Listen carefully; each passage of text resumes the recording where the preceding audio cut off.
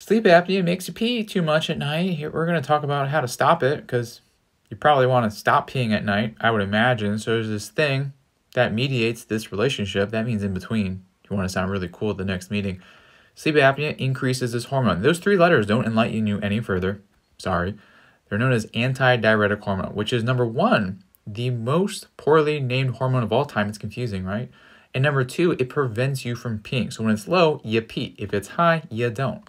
I'm sorry about that New Jersey accent coming out, but here's the solution. Here's your Halloween jump scare, and here's also the solution. So it's actually salt, and a particular type of salt with a particular set of skills and a particular salt to potassium ratio. So about a pinch of this in an ounce of water, 30 minutes before bed, will raise ADH, and a lot of people report going from like 3-4 P's per night down to like 0 or 1. And obviously talk to your doctor and local congressman if this is right for you.